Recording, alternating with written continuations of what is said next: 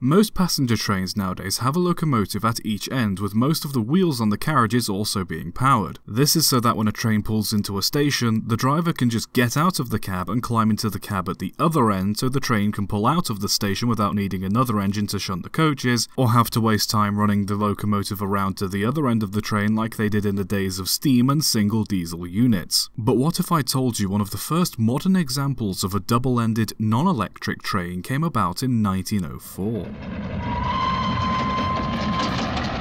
Something similar to a modern double-ended passenger train was achieved by using push-pull trains back in the days of steam, where instead of the locomotive having to circle round to the front of the train at the end of the line, the locomotive would be positioned in the middle of the train, pulling one coach and pushing the other. This meant that the driver and fireman didn't need to waste time shunting the engine when they arrived at the end of the line. Sometimes engines would just stay at one end of the train, pulling one way and pushing another, and while both techniques saved time, they weren't flawless. The reason engines go at the front of a train is so that it's easier for the driver to see where he's going, so there's no problem when the engine is pulling the train, but when the engine is pushing the train, the driver is going to have difficulties seeing ahead of the coaches in front of them. The Great Western Railway, living up to their name, found a solution to this. Introducing the Great Western Autocoach. First built in 1904, the idea was simple: have the driver drive the train from the engine one way and from the front coach going the other way. The front coach would have the controls for the engine's regulator, brakes and whistles connected to it through several rotating shafts and linkages, meaning the driver had full control of the locomotive while standing in the front of the coach. Meanwhile, the fireman stayed in the engine checking its valves and gauges. The guard, driver and fireman all communicated through a series of electric bells rigged up between the engine, guard's compartment and the coach's driving compartment. If more than one coach was needed on a train, the engine would often stay in the middle of the coaches, as drivers found there would be some play between the linkages if two coaches were connected in a row instead of directly to the engine. The design worked well for push-pull services, but the GWR was concerned that the sight of a steam engine in between two coaches would look jarring to some passengers. So in 1906, some engines had housings built over them to make them blend in with the coaches. Coaling and filling the water tanks of these engines was much more difficult, and after about 5 years, the GWR figured out that the passengers didn't really care about the appearance of a locomotive in the middle of the train, and so they removed the casings from the engines. The Autocoach was essentially one of the first examples of a modern, double-ended, multiple-unit train, with no shunting of coaches needed. The coaches also worked with a large range of their tank engines, ranging from their panniers, prairies, and most commonly their 042 1400 class locomotives. The coaches were used right up until 1964, long after nationalisation, with the design receiving only some minor improvements and adjustments over the years, showing once again the Great Western Railway may have just been a little ahead of its time.